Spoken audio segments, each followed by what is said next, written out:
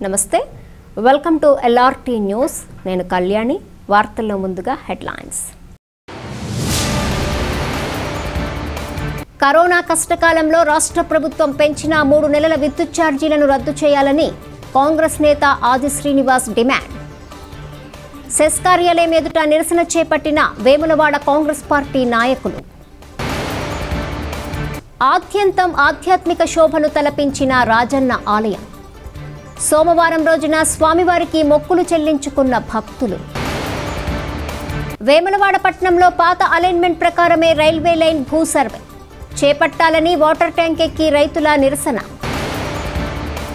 Vemulawada Bharatiya Janata party ఆధ్వర్యంలో ఘనంగా doctor Shyamprasad Mukherjee జయంతి వేడుకలు తమ భూమి పట్టాలు తమకే ఇప్పించాలని కోన్రాపేట తహసీల్దార్ కార్యాలయం ఎదుట కొలనూరు గ్రామ నిరుపేద కుటుంబాల నిరసన